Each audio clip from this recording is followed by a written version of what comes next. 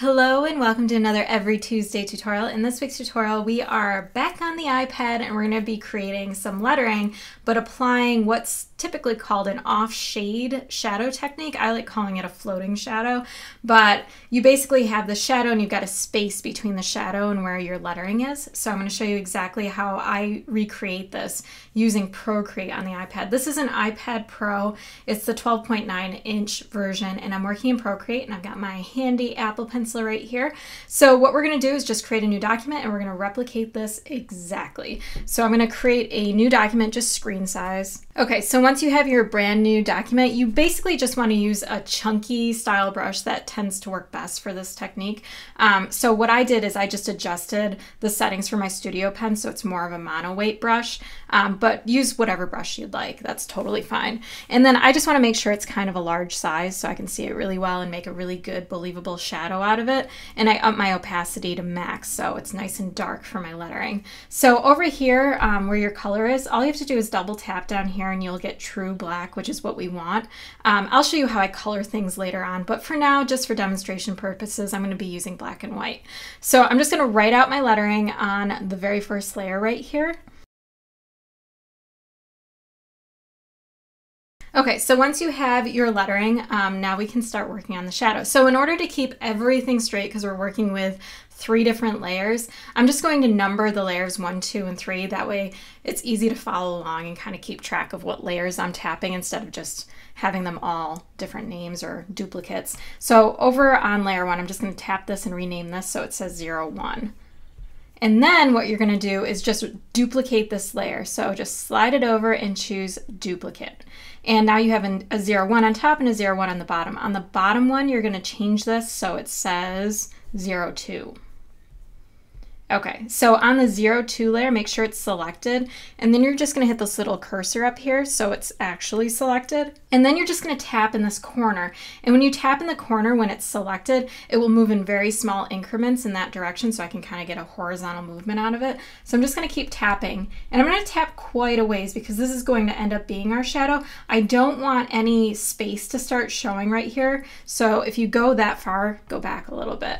So you don't want any space showing, but you want it a pretty good distance from your original lettering. And once you're all set with that, then you can just hit this cursor again, and that's deselected. So the next thing you want to do is come back to your layers and choose the 0, 1 layer again, and you're going to duplicate the 0, 1 again. So slide it over and choose duplicate, and now you can see we've got 0, 1, 0, 1, and 0, 2. For the middle one, you're going to rename this to 0, 3 and hit OK.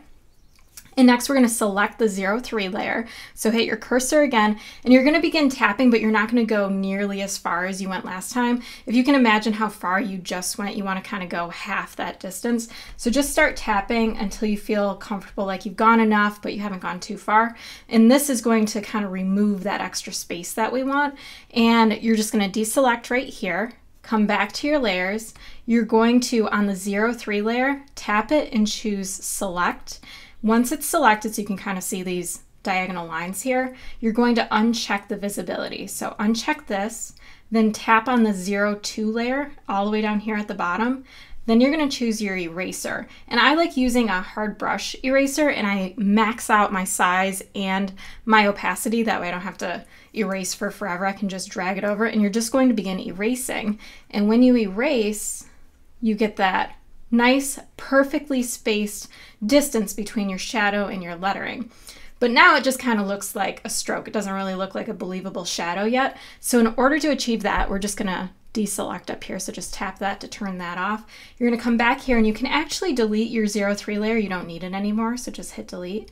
With your 0, 2 layer selected, you're just going to come over here where this kind of magic wand is, and you're going to choose opacity, and you're just going to reduce the opacity to kind of make it a lot lighter, so it looks more like a shadow. And then once it's nice and light, you kind of want to add a little bit of blurriness so it is a little more believable. So just tap on this magic wand again and choose Gaussian blur. And you're just going to up this until it looks believable but not too blurry. Like if you come all the way like this, it's going to ruin the effect. So you don't need to go too much. You just want enough where it looks like a shadow. So that feels pretty good. So from here, you're all set. If you want to recolor things, the way that I typically do this and experiment with color is I'll come over here and I'll create a new layer, drag it all the way to the bottom so I can use it as my background color. And I will choose, I've got a mint color right here that I like to use. So I'm just gonna select it and then fill it with that mint green. And then for the lettering, I worked with a darker kind of forest green. So I will select the forest green right here, come back to the layer, select my 01, and then I'll turn this 01 off, create a new layer, tap it and choose fill, and that'll fill it with the color that I want.